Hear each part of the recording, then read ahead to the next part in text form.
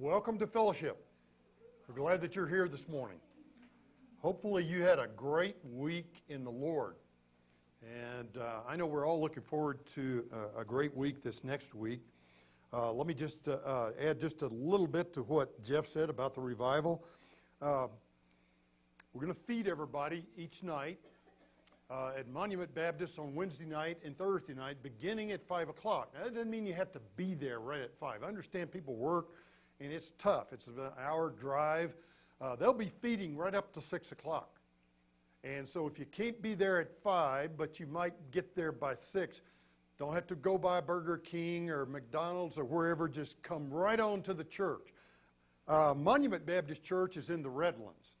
If you'll take the 24 road exit off of I-70, go around a couple of traffic circles, just keep going to the south toward the Redlands, and it's approximately 2.5 miles from the time you exit off of the interstate, and you'll get to 23 Road in Broadway, or you come to Broadway, I should say. Red light at Broadway, take a left, 1 mile down on the left-hand side at 23 Road is actually where Monument is. Book Cliff Baptist Church, much easier to find. That's on Friday night and Saturday, all day long on Saturday, beginning at 9 o'clock in the morning. Kenny's going to be leading our music in the early part and also in the afternoon, so look forward to hearing your own praise team. We're going to have 15 preachers preach during this 4-day period of time. That's a lot of sermons. If I had to preach them all, I couldn't make it. I couldn't do it all. You know, that's too much. And so I'm excited about we have 15 very good speakers, and you'll hear a good sermon at each location. So don't just come for one or two. Plan on coming as much as possible. Sign up back here. The meal sheets for each night. Wednesday is one for Wednesday, one for Thursday, one for Friday, and one for Saturday for lunch on Saturday. I promise you, if you make a sacrifice this week to drive all the way over there and participate, you will receive a blessing for doing that. God will bless your heart. You'll hear some good biblical sermons, and He'll bless your heart for it, and He will stoke up the fires in your heart for revival. And that's what each of us need from time to time. You know, we need that in our hearts, do we not? Also, I wanted to announce that Kevin mentioned to me, he's going to be going on Wednesday, Thursday, and Friday. And if you want to carpool, that's a great way. A couple of families get together and carpool over there, save gas, take turns driving, one drive one night, one the next night. Please make an effort to do this, and you'll be the one to receive the blessing for doing that, okay? I want to report to you also, I came through here early on Friday morning, about 7:30, and went up to Dinosaur. Took the food that you collected and to the missionaries that are doing our work in the school system there in Dinosaur. They're providing actually the lunch for the kids there, 19 kids that don't have, they study online, okay? There are no teachers there. The teachers are in Douglas County, and they study online with an online learning program. They have 2 facilitators, but no lunch. Big building, coal building, no lunch. Monies that Colorado Baptists have given are providing food, and in addition to that, also provided some heating for some of the classroom. They all study in one room, so we didn't have to heat a whole bunch of classrooms. The school district closed about 6 years ago. They went to this online program, and believe me, it's a great way for our missionaries to make contact with people in that community, all right? It's a great way to make contact. They already have. They've only been doing this about a month now, and the little kids love them. And what it's going to do, I believe, is be able to draw some families to Jesus. The families in that town that need the Lord through the ministry of these 2 missionaries all the way from Blue Springs, Mississippi, that have come to work with our kids there in Dinosaur. Mike Johnson, some of you may know Mike from Johnson Construction Company over here. Mike donated a power generator, and we took it to that missionary family. They're living in a 36-foot trailer, And it got 32 below zero about 10 days ago up there. And if the power goes out within a couple of hours, everything in that trailer will freeze. And so this is a backup. But we thank Mike and we thank Fellowship of the Rockies for providing food. So see, this is what we do as Colorado Baptists. We team together and help those in need to reach people for Jesus in certain ministries. And thank you for bringing food to participate in that as well. We're going to talk about holiness this morning. That is, it's not the same thing that my mother used to do with my socks. When, as a kid, I'd wear my socks outside sometimes and get holes in them, okay? That was a type of holiness, but the type we're talking about this morning reflects the character of God. And what God wants each of us to do is to reflect His character in this world. Now, holiness is not everything there is about God, but it's certainly one of His attributes. It's certainly one of His characteristics. And He desires that His children, that was the Jewish people, the Israelites in the Old Testament, but that's us as believers in Jesus Christ today.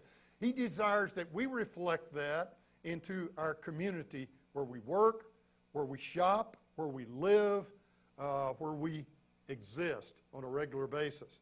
Because it's through that characteristic that many people stand up and take notice of the life of a Christian person, because that life of holiness is different than what we run into in the world, is it not? I mean, I don't see a lot of holiness out here in the world. I just don't run into that. And so it's the fact that we are surrendered to God. I used to use the word committed. I don't like that word anymore. I believe surrender is what God asks. He doesn't ask me to be committed. I can be committed at a very shallow level of commitment. He asks my total surrender to Him. And when I'm totally surrendered to Him, He is able to work His character through my life, through the presence of His Spirit who indwells me, so that other people who need to see the holiness of God can see that through my life, and they can see it through yours as you do the same thing. We're going to talk about this morning. Lord, we thank You for Your word. We thank You for Jesus Christ and for what He means to each of us as believers. And I thank You that, Lord, if there's someone here this morning that does not know Jesus as their Lord and Savior, that they might come to know Him this day. Thank You, Lord. Teach us more about You. Teach us Your holiness this morning. In Jesus' name I pray. Amen. There's a Hebrew word called Kadesh that is the actual word for holiness that's used in the Old Testament. And it really means separation or being set apart for God's use. Separation, separation from the world. Separation from a life of sin. And set apart from the standpoint of being a vessel or a tool in God's hands that He can use to touch the lives of other people. And so that is a real definition of what the word means as it's used throughout Scripture. It's a general term that indicates a sanctity of life. Sanctity of life. Now, there are three stages of salvation. There's justification, when we realize Jesus died on the cross for our sins and we're saved. All right? Then the second one is sanctification. Sanctification begins in the life of the Christian person, should begin the moment they're saved. As they grow, and really it is a word of growth, it's a process word. Sanctification is a process whereby God, through the presence of His Spirit that He gives us when we're justified, the Spirit comes and indwells us, and He begins to perform a work in our lives that makes us look more and more like God. That's the work of the Spirit in your life and my life. If you've been a Christian 40 years, hopefully He's been in the process of sanctifying you for 40 years. If it's 5 years, then hopefully for 5 years, or 1 year for 1 year. It is a process. It's not accomplished just like that. Justification happens just like that. You see, Jesus died on the cross for our sins. He provided for our salvation. The moment we confess our sins, the moment we put our faith and our trust in Him, the moment we repent and turn our lives over to Him, and by faith receive that salvation experience, we're justified. It happens like that. But sanctification is a lifelong process, okay? And so sanctity is one of the things that God produces in the life of a transformed believer in Jesus Christ. We're going to talk about that through the Scripture this morning. It's a separation for everything that's sinful, impure, and morally imperfect. And that's who God is. See, we get the biggest picture of holiness from God, do we not? The greatest picture we find, and we find it very early in the Scripture, even through the book of Revelation, all the way through God's Word. This holiness is a part of who God is, who He wants you and I to be as we live the Christian life, and what He wants to do in the lives of other people. So first of all, let's look at holiness, the holiness of God. Hopefully you have a copy of our sermon this morning. I'm not going to do this every Sunday to sit down and write this out, but I've used about 25 scriptures this morning, and I know it's hard. I know you probably know exactly where every one of those scriptures are found in God's Word, but sometimes when we go looking in Habakkuk and some of those other places, we have to look in the table of contents, and that's okay. If you don't want to use this, then use your Bible, whatever you want to. This scripture is typed. I did it myself. I did not steal this sermon, okay?